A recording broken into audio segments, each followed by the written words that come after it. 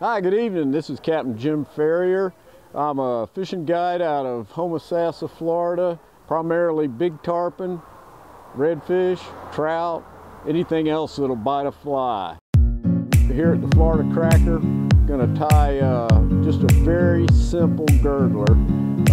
Nothing fancy to it, just something that's easy to tie and works well on just about everything you throw it at.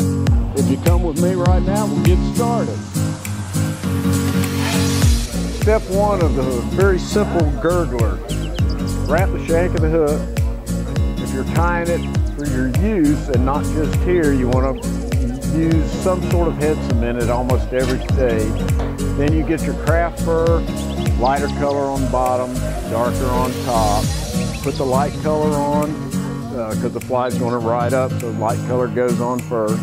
Then I usually put in a small piece, just 5 or 6 strands of crystal flash or some other type of flashing material. Then I put a darker color on the back. It can be lime green or, you know, silver, kind of like maybe a mullet would be or whatever.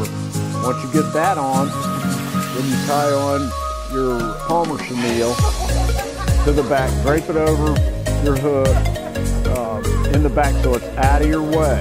Then you come in and you tie your already pre-cut piece of foam on there. Better to make it too long than too short. You can always trim it off. You tie that on at the back. Make sure it's snug. Bite it down, tie it in front of it, then go back. Same spot. Don't wrap up the foam. You're just wrapping in the same spot. Once you wrap to the eye of the hook, then you palmer your chenille all the way up to the eye of the hook. Tie that off, clear it so it's not over the eye of your hook, it's not in your way. And then simply just fold the foam over from the tail, pinch it tight around the hook so that it's somewhat straight, 5 or 6 wraps, snug it down,